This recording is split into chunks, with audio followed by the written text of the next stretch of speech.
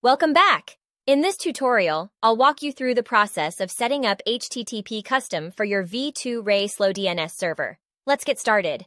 Step 1. Watch my previous video on creating a V2Ray SlowDNS server from the OpenVPN SSH website. Step 2. Download and install HTTP custom from your mobile app store. Step 3. Launch the app and you'll find yourself on the home screen. Step 4. Enable both V2Ray and SlowDNS options to configure their settings. Step 5. Click on the plugin icon to access more settings. Step 6.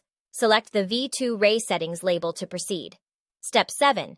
In the V2Ray settings, find the clipboard icon and paste the V2Ray SlowDNS server details you copied earlier. Then go back to the home screen. Step 8. Once again, click on the plugin icon, but this time choose SlowDNS settings.